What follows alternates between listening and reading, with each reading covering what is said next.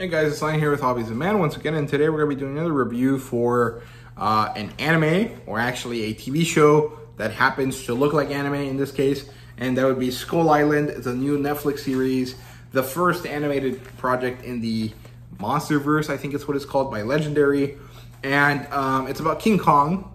Ultimately, it is about King Kong, but it mostly focuses on these human characters, which I didn't really dislike, but I didn't really love either. I think there was a very interesting episode here, but the problem was that episode had this element to it that it really put me off of it. And if I were to rewatch it with no voice acting, I would have really enjoyed it. But because of the voice acting, it kind of damaged my enjoyment of that episode, even though it's probably the best one in the season. So yeah, Skull Island is helmed by this guy called Brian Duffield, or Duffield, or Duffield. Duffield. I don't know how to say his name. I just said it 4 times, and it was two different pronunciations. I don't know. It was animated by Powerhouse Animation, which apparently is from here in Texas. They're from Austin, and they've done a lot of work for Netflix, and they are more or less an anime studio that is based in the US, and they work on a lot of things that ultimately look like anime, even if they're not technically anime due to the fact that, they're not from Japan. But ultimately, I think that kind of distinction, it is slowly becoming less and less relevant and less meaningful because, things like Avatar and things like Legend of Korra and, the Thundercats series. Honestly, the original Thundercats and most of the 80s cartoons were made by Japanese studios, even though they were American cartoons. So maybe we can say that anime and cartoons have always been the same thing. Technically, they are the same medium, but there is a distinction to them due to the fact that the content and the ways that the content comes about are different. But, we do kind of try to make those differences, but ultimately, I do think that those differences are falling away, specifically for these action-oriented type shows. But it doesn't really matter. The point is that Powerhouse Animation is from Austin, but they do kind of this like anime style. There's this person called JP that was attached to this, Legendary Television, of course, and this other guy called Jacob Robinson functions as the last major part of this story, and one of the producers as well. So yeah, the music here is done by 2 people. First is Joseph Trapanese and Jason Lazarus. This series released sometime last month. I don't remember when, but I watched it on the 18th of July, and it's not bad. It's not amazing. It's a very middle-of-the-road American anime, and I didn't dislike it. I enjoyed the time that I spent with it, which is only about 2 or 3 hours. There's only 8 episodes. Each episode is about 20 minutes. Remove all the credits and stuff, and it ends up being like 18 minutes per episode. So that's what, an hour, like 2 hours and 30 minutes. So it's shorter than watching Mission Impossible: Dead Reckoning, and that's not that long of a movie. At least that movie doesn't feel that long, even though it is like 3 hours long. So yeah, I spent like 2 hours, 2.5 hours watching this, and I enjoyed myself while doing so. I didn't really love it by the end, but I didn't hate it. I had a good time with it. So yeah, the basic premise is this. Skull Island exists. It's connected to the Hollow Earth, which is this old theory that then became kind of this sci-fi fantasy type of trope. And it's very common in things like Jules Verne's Journey to the Center of the Earth. There's this old thing called The Lost World by the guy that did Sherlock Holmes. And then there's some hidden world / Hollow Earth kind of things done by Edgar Rice Burroughs called the Pellucidar series. And, there's other things. Tarzan goes to the center of the Earth at some point in the original Edgar Rice Burroughs novels. And then he does it in the Disney show eventually, I think, or there was a movie or like a long episode that did that. I don't remember. But, even Ice Age has gone to the Hollow Earth. So it's a thing that kind of recurs, right? And in this case, it recurs in King Kong's lore as well. And I think even the 1930s movie for King Kong had this Hollow Earth theory thing in it. And I think that's because at that time, that theory was still kind of popular and it was still relevant to the sci-fi that was happening at the time. So yeah, I think it's a fun kind of thing. It's pretty unrealistic, but it's enjoyable. And I think it's nice to kind of bring it over to more audiences every few years so that we don't really forget this kind of fun sci-fi trope. So I like that. So Yeah, and it's got this insane flora and fauna. This island that they're in, Skull Island, has this insane flora and fauna. I think they're supposed to be prehistoric, but none of them are actually prehistoric. They're more just like amalgamations of animals. Like there's this turtle that's half turtle, half plant. And then there's these chameleons that are like big giant predators. And then there's this like thing that looks like a Muto from the Godzilla movies. And you know, a bunch of crazy things. There's also this kraken that looks kind of like Malamar and Tentacruel had a baby. Those are two different squid Pokemon or tentacled Pokemon. So yeah, and Kong is the owner of this island, and there's this kind of mixed human settlement that exists somehow, but it's not really explained. And eventually, later on, these people end up marooned there. And so these people end up marooned there because of varying circumstances. But basically, there's this girl called Annie, and she and her father ended up crashing onto an island that's very near Skull Island. Her father eventually died and left her alone. While she was on this island growing up, she found this giant rock dog, bulldog thing that reminds me a lot of Bernie or BK. They're the same character. They have different names for weird reasons. From the I Am Number 4 movie or from the I Am Number 4 book series, if you guys remember that stuff. You know, shout out to you guys that happen to be fans of that back in the early 2010s. And she and this dog become friends and they grow together, and eventually she gets to the age of about 16, and one day people arrive on her island and they attack her and her dog. And it turns out that the people here are a mercenary team led by her mother, who's trying to find her daughter after some new information came to light. Basically, they found coordinates to this island, or a way to find this island, because it doesn't show up on maps and stuff, and doesn't show up on radar. And so this mom takes a mercenary group to find her daughter. Turns out her daughter turned out to be a cave girl of some sort. And so there's conflict there.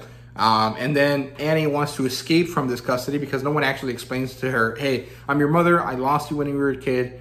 I'm here to find you now, and I'm sorry that we had this conflict that we didn't need to have until the very end of the kind of series, right? But that does eventually get resolved. But before that happens, Annie escapes from her mother's clutches and then ends up on this other boat manned by Cap, Charlie, who is Cap's son, Mike, who's Charlie's best friend, and Cap's friend, who happens to be Mike's dad, who's this Japanese guy. I honestly don't think he ever got a name because he died in the first episode or two. And both of these ships get attacked by this giant kraken that I mentioned earlier. And so everyone ends up marooned on Skull Island. And so that's basically the first two episodes. Eventually, the next 4 episodes are basically island survival time with, you know, 2 different groups happening here. The adult group, Cap, and Irene, who's Annie's mother, and the mercenaries. And then on the other side, we have Mike, Charlie, Annie, and her dog, who's just called Dog. He could have had a name. I really wish he had a name because he's actually a very cute, kind of crazy monster. I would like to have a name for him, right? But we kind of have these 2 groups surviving differently, and eventually they converge, and now it's time to make a big plan to escape. And so before we can do that, we actually have to have an episode of backstory where we learn about Kong and this human friend that he had who doesn't get a name, sadly. Her name is literally just Island Girl. She is this gorgeous redhead chick. Kind of reminds me of how Korra is dressed early on in the Legend of Korra anime or show, but she speaks Spanish. And this is the 7th episode. This is the episode that I said was wonderful, except for the fact that there was voice acting. Because this chick speaks Spanish the whole episode, but she never sounds natural. There's this kind of very specific thing that happens to Latin Americans that move to the US that don't really learn Spanish the same way that other Latin Americans learn Spanish. They don't necessarily speak broken Spanish, although a lot of them do, especially later on. But a lot of second generations kind of kids have this thing where they don't sound like they speak Spanish, even though they can pronounce the words perfectly. I feel like I deal with this kind of problem sometimes, but ultimately, when I go to Mexico, most people kind of understand that I'm from there as well. Like I still have like a Mexican sounding accent, but this voice actors that they chose, apparently it's the voice actors for Loba in Apex Legends. I don't know anything about the game. I know that that character exists, and I know that she's super hot, but I don't know anything about the voice actress. I don't know if she's actually Hispanic or not. Her name sounds very American or very like generic European. Her name's like Frida Wolf or something. And she spoke Spanish throughout this whole episode, and it never felt natural. It always felt like it was just English dialogue directly translated to Spanish and not forced into a natural cadence. Like, it felt very robotic the way she was speaking. It also felt oddly formal, and I guess, yeah, technically Kong is the guardian deity of this island, but it feels very unnatural the way she spoke to him. Kind of oddly formal, but also not formal in the correct way, if that makes sense. And so the whole time I was very like audibly or visibly cringing while I was watching this episode, even though it was actually the best episode in the season, because it gave you so much connection to Kong. It gave you this wonderful, beautiful looking character that had a very interesting kind of dynamic with this guy, with Kong, with the giant ape. And also she had a very nice personality, a very fun personality. It's just that the dialogue and the way that the dialogue was delivered just sucked. And it made me really upset. And I even had to ask my sister, hey, does this sound bad to you or is it just me? And she said, no, it sounds bad. It sounds pretty cringy. And I really appreciate the effort of having, you know, a whole episode for an American audience in Spanish and, you know, just forcing them to read subtitles. I really appreciate that aspect, like the inclusivity or the kind of like multinational vibe of this series. Because it really is like very clearly like, hey, all of these people are from all different places, and that means that some of them are going to speak a different language. But if you're going to do that, maybe make it sound more natural. Maybe get a person that actually speaks naturally, that is a voice actor from that country that you're trying to represent, right? Instead of having this like American person that you think sounds accurate, even though they probably don't. And I recommend this not just for the Spanish speaker in episode 7, but also for the Japanese dialogue that happens early on in the movie between Mike and his father. They're Japanese, or at least his father is. He's half Japanese, it looks like. He doesn't come off as like Japanese throughout the whole thing. He sounds pretty American. But they do have Japanese dialogue, and it sounds really, really, really freaking forced. Like, it sounds like they don't speak Japanese. They just made them memorize the phonetic pronunciation for these things for those little few lines.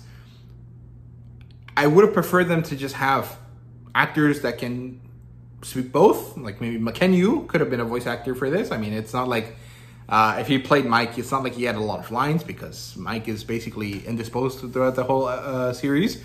But I really recommend that they do that, because it comes off much more authentic, but also it doesn't alienate the audiences that you're actually trying to bring in. Because, like I said, episode 7 was the best episode, but the dialogue was so bad that I considered stopping watching the show because of it. But it's fine. It's not that big of a deal. If you're an American that doesn't know anything except English, you probably won't care. You probably won't notice. But if you're someone that knows a little bit of Spanish, kind of has some familiarity with it, you might find it to be off-putting, or you might find it to be fine. I don't know. Your mileage may vary there. But for me, it was a very difficult thing to overcome. And it really tanked my enjoyment of the series a lot. Like, a lot. It really sucked out a lot of the fun that I was having with the series. Even though, like, everything else about this episode was by far the best thing that we saw in the whole thing. And then this kind of compounds into a worse issue with the last episode of the season, where we finally get the cool-ass kaiju battle, Kong versus this Kraken thing. But it ends really abruptly. Like, yes, the whole 20-ish minutes of the last episode of the season finale are Kong versus this thing fighting. But then the fight ends, and instead of getting another few minutes of resolution, which could have happened because streaming doesn't have to hold itself to a specific time limit, they could have made the last finale 35 minutes or 27 minutes or 45 minutes, however long it needed to be. It doesn't have to be exactly the same as the other episodes in terms of length. And we could have had a much better resolution, because they did this weird like jump cut thing where, like, okay, everyone is a shitty position, jump cut to one of them being healed, and kind of ignore everything and leave it at a very unsatisfying moment in the story. this isn't a good cliffhanger. This is not an enjoyable way of like, oh, damn it, what's going to happen? It's literally like, we didn't feel like finishing the story, so here you go, come back next season. And I don't think I will, because I don't like how it ended, and I don't like how they fumbled the bag with certain things. Like, it just doesn't feel great. The animation is fine. The character creatures, or the character design, the creature design is fun. It's good. I really like how Kong looks, but I didn't love all the characters. The voice acting wasn't the best. And even though episode 7 was by far the best one, the dialogue was immensely cringy. And I think this is a me issue, but it still sucks because it tanks the enjoyment of this so much. And the abrupt ending that doesn't resolve anything is pretty shitty. I didn't like it. I felt pretty much robbed of my experience. Why did I sink 2 hours into the show if you're not going to give me a good ending? You're going to give me this shitty, like, cut, paste, come back next season type thing that I don't like. It doesn't feel satisfying at all. So, yeah, that's my feelings and my opinions and my review of Skull Island. Let me know if you guys have watched it. If you haven't and you just watched this video, let me know what you thought about it. Let me know if you had similar issues with dialogue in this series, if you speak any of the languages that they kind of incorporate. And thank you guys very much for watching. See you guys later.